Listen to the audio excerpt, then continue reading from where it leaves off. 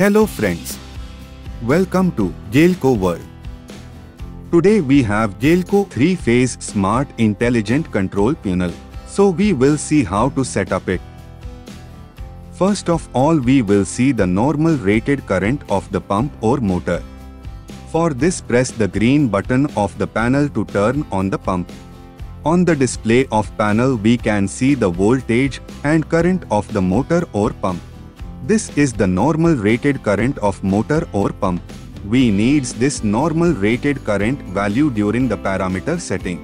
Now press the red button to switch off the motor or the pump. Now press set button for 4 to 5 seconds.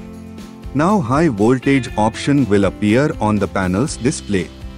We can decrease it by pressing the red button and increase it by pressing the green button.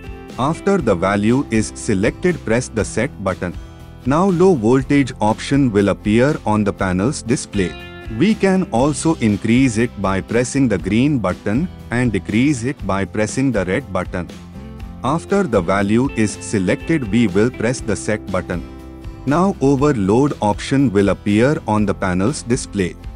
You have to set the overload protection value 20% higher than the normal rated current of the pump.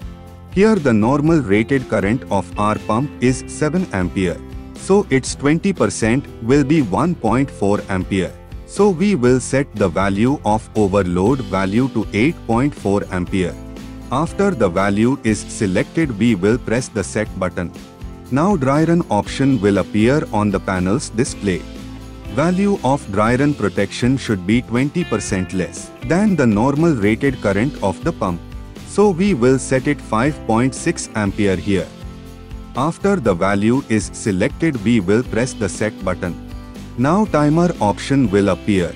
80 means auto mode and ml means manual mode. If you want to turn the panel on and off manually, so select ml. If you want to set the timer of the panel, then select 80 means auto mode and press the set button. Now in this you can use either auto on or auto off timer.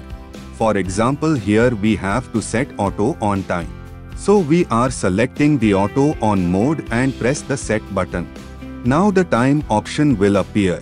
In this we can set the time in minutes from the 0 to 240 minutes with the green and red buttons.